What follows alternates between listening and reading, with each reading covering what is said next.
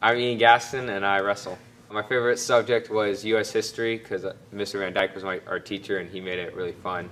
And we also learned a lot. I actually have 3 siblings, 2 sisters and a brother. And my brother also wrestled before. We all like to wrestle a lot, like my whole family, so that's kind of fun, just messing around and stuff. Last year my sister got me a Perry the Platypus blanket and it's really warm and I use it every night. I actually just got accepted into Emerson College and I'll be probably most likely attending there. I just warm up before my match and sometimes I'll like sing songs to myself just to get me in the right mood. And I also like walking up really slow to the mat and watching the other guy kind of like slap himself and go all crazy again because I think it's kind of funny.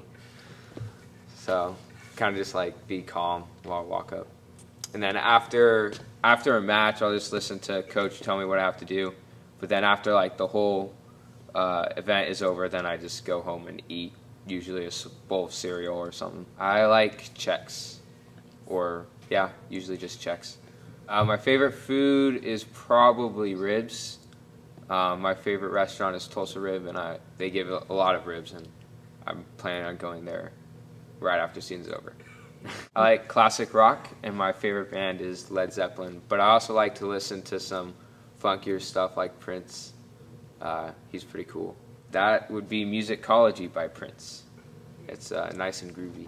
Having a really fast metabolism would be awesome, but that's not really a superpower, so I guess I'll say flying. That'd be pretty cool. I don't know, being able to like get places fast would be really cool instead of having to walk everywhere. I compare myself to Perry the Platypus because I'm like a secret agent who doesn't talk a lot. I think my parents have always told me be who I want to be and not who other people want me to be, and that's really something I've lived my life by, so that's cool. And then one of my favorite quotes is, "I'd rather be slaying dragons."